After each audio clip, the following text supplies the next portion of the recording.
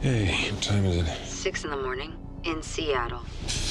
My mother just called. What happened last night? I'm sorry. He was into me from the second I got in. Why did you move my daughter away from me? Moving was Sam's idea. If I'd asked for his blessing last night, he would have said no, so I didn't. I'm really late. Okay, I gotta go. Okay, call me when you get to the airport. What was that? Will, something's wrong. Sam.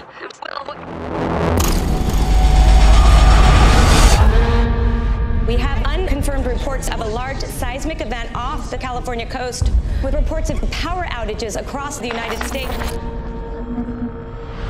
Why didn't you come back? I didn't know where else to go. Have you talked to Sam? We got disconnected. What's the last thing she said? She sounded scared.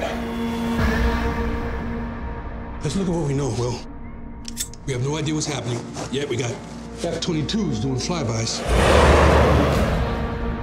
My only daughter, she's alone, 2,000 miles away.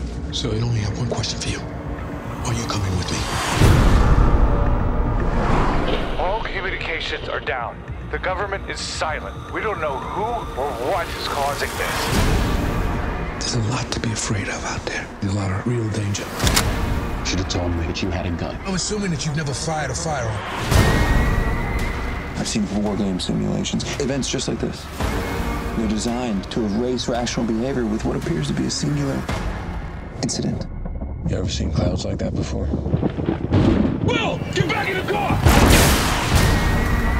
I need you to promise you'll always keep us safe. I promise. You just drive, I got this. 1,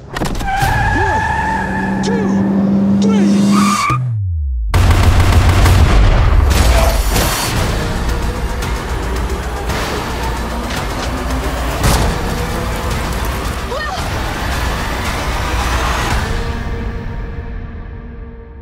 Can't stay like this forever. Do you really think that?